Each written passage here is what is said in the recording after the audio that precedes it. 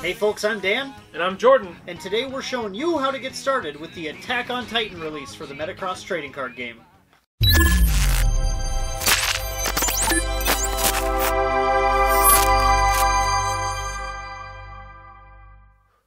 So what we got here for you today is the Attack on Titan 2-player starter box. These starter decks retail for $30 and allow you and a buddy to start playing full games of MetaX right out of the box using your favorite Attack on Titan characters. Inside this box you're going to find two 40-card decks, one of them based on the Scout Regiment, the other more of a blend of Scouts and Titans. In addition, there's a whopping 20 foil cards in here that are just foil versions of cards that you can get in the starter decks, as well as two Playmats and a rulebook so you can learn the rules to the game. These decks include alternate art versions for all your battle cards and events. And you'll also be getting 2 copies of the starter exclusive non-foil promo Captain Levi, Humanity's Strongest Soldier.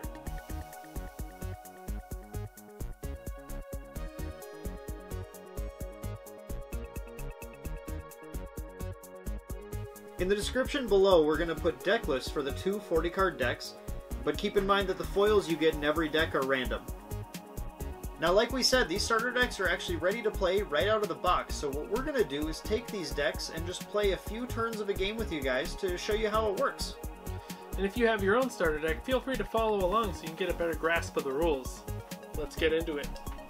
Alright, so we have the contents of our starter deck box set up right here. We have the two Playmats across from each other. We have our 2 decks, of course, they are already shuffled, so we're ready to begin the game, but do make sure you shuffle yours before you start. On our playmat here, we have the zones we're going to need to know for this game. Character zone, where our characters are going to be played. The battle zone, where our characters are going to do battle. Discard pile, victory point pile, and our meta points area. And we have added some, you don't find these in the starters unfortunately, but some nice little coins that we're using to track our meta points at the playmat. So, let's start playing, and we'll just kind of show you guys a few turns as we go. So, to start the game, both players draw a 5-card hand from the top of their deck. Now, if you don't like your hand, you do have the option here of mulliganing, which would mean you're going to get rid of your hand to draw a new one. And to do that, you just put your hand on the bottom of your deck and draw 5 new cards. So, it is also good to note that before you look at your first hand, you need to decide which player will be going first. That's true, so just use a random method for that. In this case, I'll just go first to show the game, so no problem. I am okay with my hand. I'm going to keep it. I think I will also keep my hand. Okay, great. So I'm going to start the first turn of the game now. There's 3 steps to the turn that you need to know. The first step is called the prep step. During the prep step, your characters will prep if they've been pushed, which in this game would be they would untap if they've been tapped. So for anyone familiar with any other card games out there. But your characters are going to be pushing to do various things. That's when they get prepped again. And then if you draw a card at the end of your prep step as well, but the player taking the first turn of the game does not do that. So in this case, I will not draw a card at the start of my turn. I'll move on to my planning step, the second step of your turn. During your planning step, you can play up to 1 character from your hand. You can play any number of events, and some characters have effects that you can use during your planning step. And in fact, I'm actually going to play one of those right now. So my character I'm going to play is going to be Hanji here. She has an MP value of +1. Now all your characters are going to have some kind of MP value on them. MP is your meta points, and that's just a resource you're going to spend. It caps at 10, and you spend it to play various events and often to use battle cards with stronger effects. So she just gives me an MP of 1, which is actually pretty low for a character. That means she must have a pretty good effect. Her effect is a circle, which means it's a push effect, and I can use it during a future turn in order to place a card from my hand at the bottom of my deck to draw 2 cards. So that can be quite a strong effect, but I cannot use it the turn she comes into play. So during my turn, I could also play an event if I wanted to. I have none I'm going to play, so I'm going to move right to my battle step. And during your battle step, you can send your characters to attack your opponent, but they cannot attack the turn they come into play. So that's actually going to be the end of my turn. Jordan, go ahead. Alright, I will move to prep. I have no characters to prep, so I will just be drawing a card. I too will be playing a character from my hand. I'll be playing Crawling Titan. He'll be giving me +3 MP. That's really good. And he has a constant effect. My Titan characters may play any battle cards. So it's important to note that your characters also have some number of stats on them. They'll have anywhere from 1 to 3 different stats. The stats in the game are Strength, Intelligence, and Special. And in each of those stats, your character is going to have a rank, and that rank determines which battle cards you're able to play of those stats. And so Crawling Titan's ability lets him get around that, and his Titans can play any battle cards instead. Alright, and then I will move to Battle Step. He can't battle this turn, so I will pass turn to you. Okay, start of my turn, I'll prep my characters. I have nothing to prep, and I will draw a card. Alright, so now I'm going to play. It's only fitting that the commander of the Scout Regiment, Erwin, comes out. +2 MP for that. Now, during my planning step, I have the option of using Hanji's ability to place a card from my hand on the bottom to draw 2, but I'm actually going to choose not to, because I am going to start attacking this turn instead.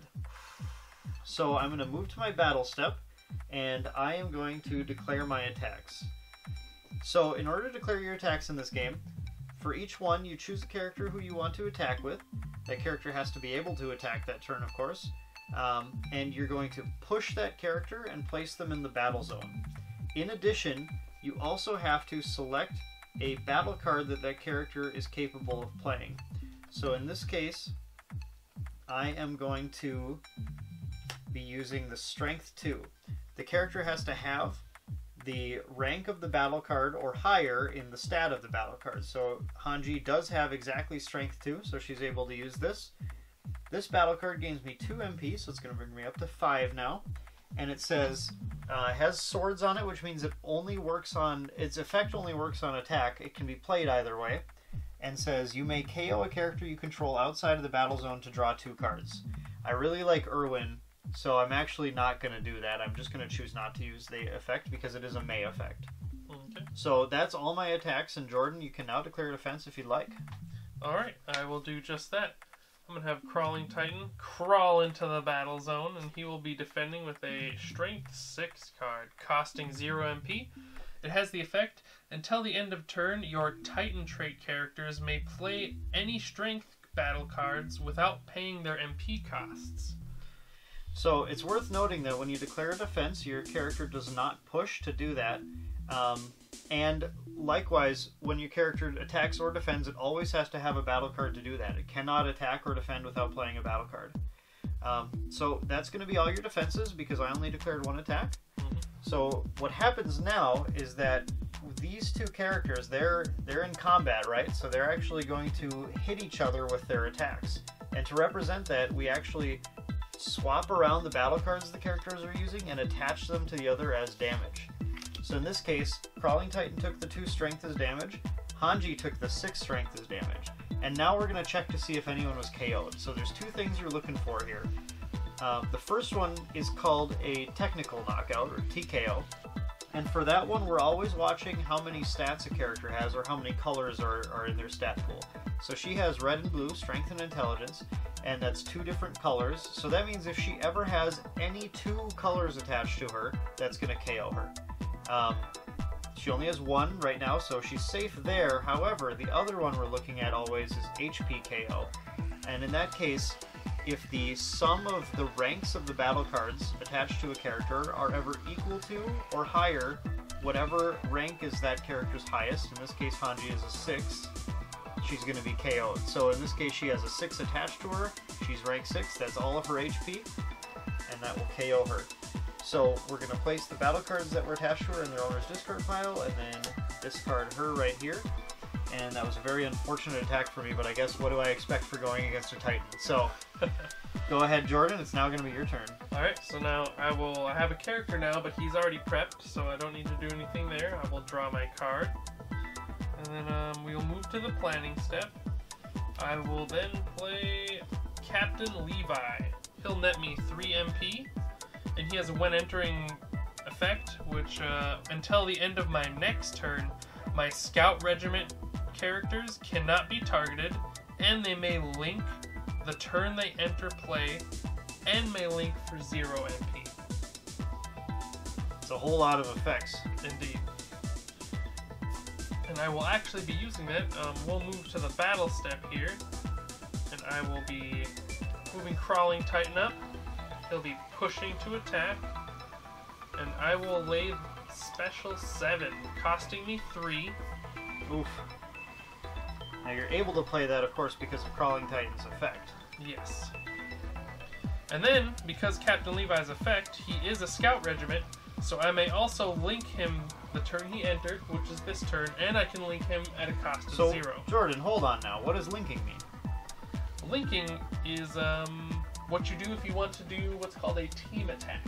And I'll let you explain what that is. Alright. So in this game, a lot of your attacking is going to be just attacking with your characters on their own. However, there's a special mechanic in the game called team attacking that allows you to send multiple characters in at the same time as one attack. So, in order to declare a team attack, first of all, you have to have 2 characters that are able to perform this, and Levi would not normally be able to, but because of his effect, he's able to link the turn he comes into play. So Crawling Titan's going to be the lead attacker, and you're going to push any linking characters and declare them linking with that lead attacker in a team attack.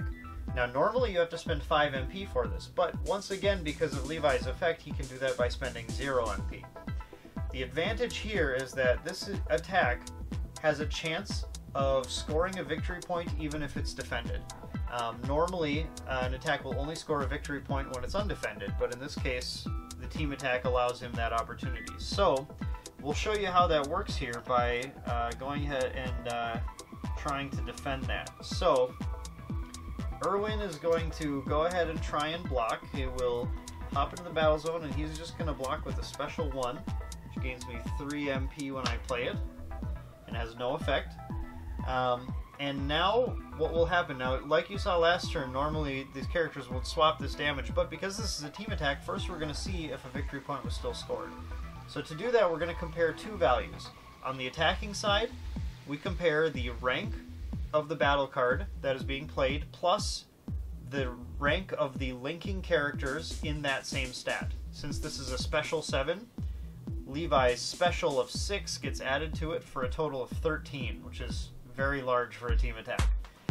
We compare that to the defending character's battle card rank, which is unfortunately for me a 1, and the rank of the character using it in that stat, which for Erwin is just a 3 special.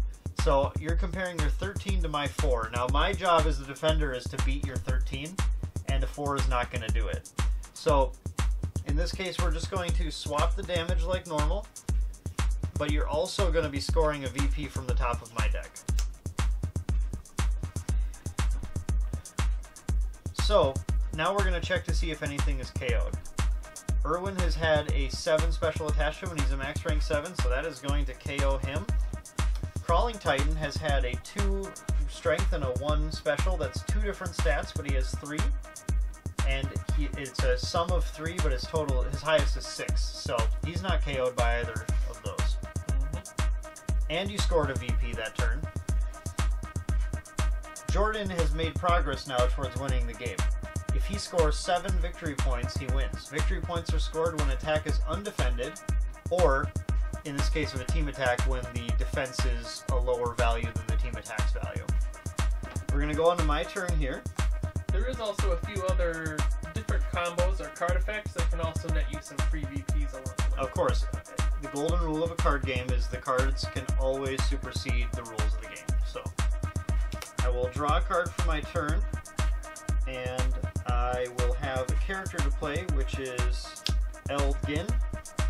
He will gain me 3 MP when I play him, and he's got quite a wordy effect here, but it's actually, I don't think, going to come up too much for the last couple of turns we're playing here, so we'll let you guys discover that as a surprise as you're reading through the cards. Now, Jordan, I don't have anything else to do, so it's going to be your turn. Alright, beginning of my turn, I will prep all my characters, and then I will draw my card. We'll move to the planning step. We're going to... Sure, why not? We're going to play this Scout Regiment dude here. He'll give me 1. And Berthold will give me a when entering effect if I control another Scout Regiment character, which I do, Captain Levi. I'll gain 1 MP for each card in my hand to a maximum of 5. So I have 3. so I will gain 3 additional MP. Lots of MP. And now I'm going to use some of that MP by playing an event. I'll be playing Rank and File, and it's going to cost me 2 MP. And it lets me discard a card from my hand to draw the bottom 2 cards of my deck. So I will be discarding this Strength of 7 card to draw 1 and 2 from the bottom of the deck. Now events are one shot. Once you play it, it just goes to the discard pile. Then we will move to attacks, and I will... Yeah. We're going to have Captain Levi come in. He's going to swing at this right here. It's going to cost me 1 MP, and on attack, which is when it's being used right now, I can shuffle a card from my hand into my deck to draw 2 cards. So we're going to shuffle this event, or it's just 8 cards, so I don't have to reveal. You don't have to tell me, but thank you. And then we will shuffle that in. And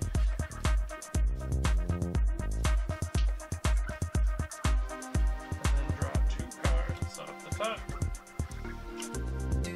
Okay. Did you have any other attacks you'd like to declare? I do now. So now that I have a card that I just drew, I can now attack with Crawling Titan as well. Pushing him to attack.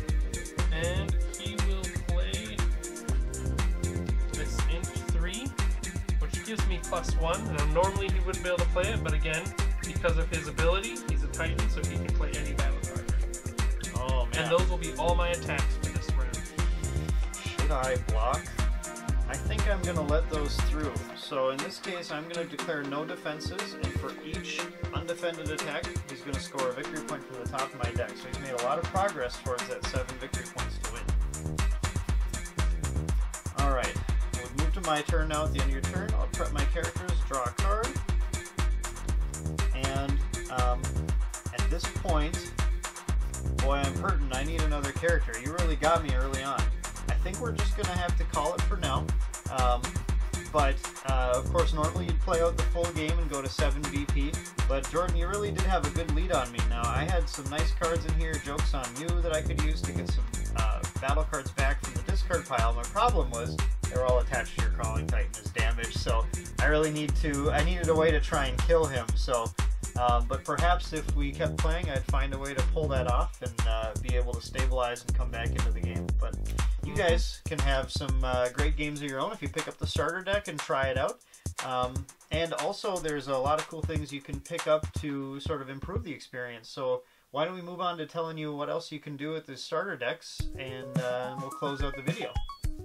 Now, once you've played a few games with your starter decks and you're ready to go beyond the walls of this box, we've got a few recommendations for you to spice things up. One option to keep an eye out for are these demo decks, which are available from any local gaming store that carries MetaCross and are completely free. These include 24 cards, some of which you can't find in the starter decks, and will allow you to add a little bit of variety to your decks. Another great way of expanding your options is by buying booster packs. You get 12 randomized cards in each pack with a chance of getting an ultra rare version of some of the most iconic characters. In addition to expanding your Attack on Titan collection, these booster packs will also allow you to cross over into other universes, such as Justice League and Green Lantern, with many more to come from your favorite anime, comics, and video games. Alright everyone, that's it for our look at the Attack on Titan 2-player starter box. And if you need more information on Metacross, check out the videos at the end of this one, and in the description below, we've got some links to some fantastic Metacross communities and resources. That's it for now. Take care, guys.